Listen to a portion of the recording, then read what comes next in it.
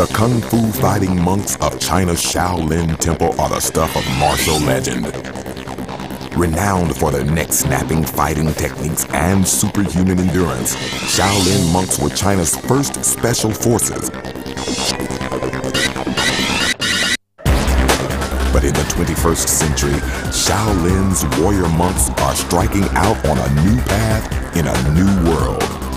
Enter the dragon, Shi Yan Ming, a 34th generation fighting monk. The first Shaolin monk to defect from China, he now lives in New York City. Following the warrior tradition, Yan Ming has mastered extreme physical feats, enduring training akin to torture. Yet, while he embraces pain, his message is peace. Peace. Teaching the way of the spiritual warrior to celebrity followers such as hip-hop artists, actors, and rappers, Yan Ming is turning an Eastern tradition into a Western sensation. Yo, check out, you know what I mean? Peace, love, yo. He's made Kung Fu fly on the streets of New York, bringing Shaolin to the West in one giant leap.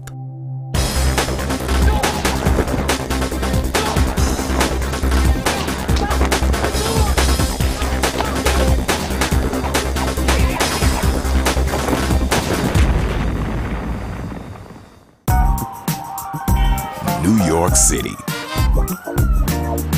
Fast living, big business, hard luck. A make or break town where today's up and coming could be tomorrow's down and out.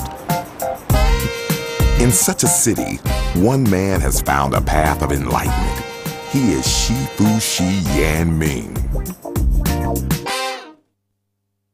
There's something very unique and special about this person, Shifu Shi Yan Ming. He's a teacher, he's a goofball, he's a child, he's a sage, you know, he's so many things. They call me handsome monk, so good-looking monk, and drunken monk, and beautiful monk, and whatever they want to call. I've seen him break bricks and other stuff, but I haven't seen him crack a nut on his head. I want to see that. Then I'll believe he's mythical. Yan Ming's story is a unique version of the American dream. Born into a poor family in rural China, Yan Ming entered the Shaolin Temple at the age of 5. Taking the vows of a monk, Yan Ming became an accomplished martial artist and one of the most legendary warrior monks of the modern era. In 1992, he became the first martial monk to ever defect from China and create a Shaolin sensation in the city of New York. Since setting up his temple in a loft in downtown Manhattan, Yan Ming has been teaching Buddhism and Shaolin martial arts to New Yorkers. Merry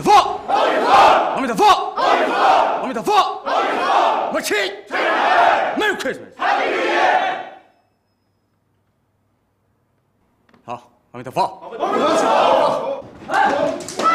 Kung Fu students are taught acrobatic kicks and empty hand forms of fighting. Mush! What? I don't hear you. It's getting more handsome! Mush! I teach my people. We celebrate 365 days. Every day is Christmas. Every day is New Year. Because life is so beautiful.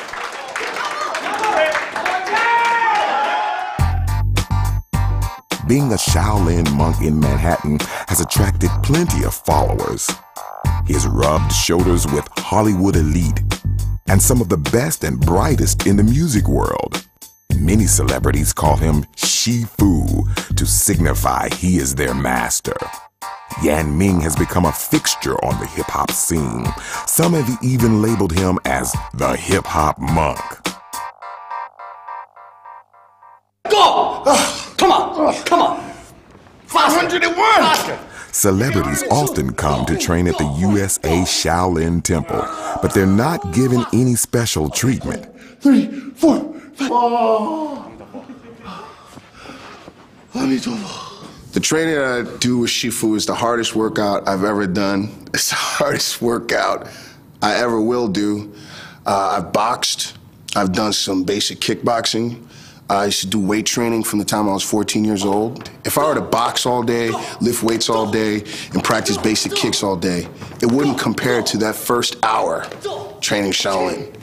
Qi! Qi! Qi! More qi! Train harder! Merry Christmas! Happy New Year!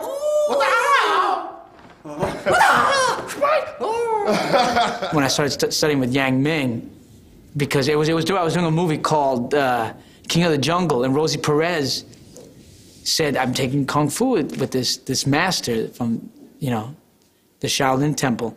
And it was something really zen and beautiful about it that really struck me. And it was still very physical. I mean, there was a masterful quality to it. And so I started taking classes. When I first asked Shifu, well, how would I begin to train? And he says, no problem. I will show you a position. You can hold it. I will have you go home and hold that position for 4 hours each day for 1 month. Then you come back, and I give you the next one. Like, wow. Man, I have so much respect for his disciples and students and how much they do train, and wow, how much they give of themselves.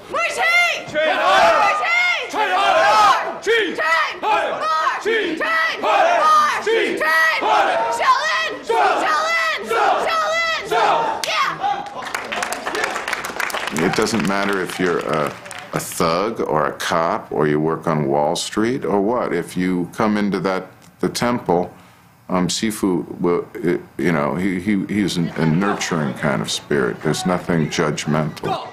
Martial arts, there's a kind of grace and discipline that isn't just about like bludgeoning somebody, you know? To watch Yang Ming do his thing, it was just, you're like, wow, you just watched the master. It was so powerful, so precise. It's like watching a panther, you know, it is really like watching sort of a powerful cat, because it's sort of stealth and precise and ready to pounce, but there's no like tension anywhere, you know, in the body. It's just all ready. In his homeland, Yan Ming was known as a Shaolin hero. Having won the Shaolin Championship 3 years in a row, the Chinese government declared this Kung Fu boy wonder a national treasure. Because of his good looks and razor-sharp Kung Fu, he was chosen to travel to America as a part of the inaugural Shaolin demonstration team. Yan Ming became one of the first warrior monks to ever travel to the United States. I left China 1992 to perform in United States. I believe that was a destiny brought me here. It was a destiny that Yan Ming was ready to seize. On his final day of the tour, in the city of San Francisco, he made a decision that would change his life forever. After last performance, went back to the hotel. I talked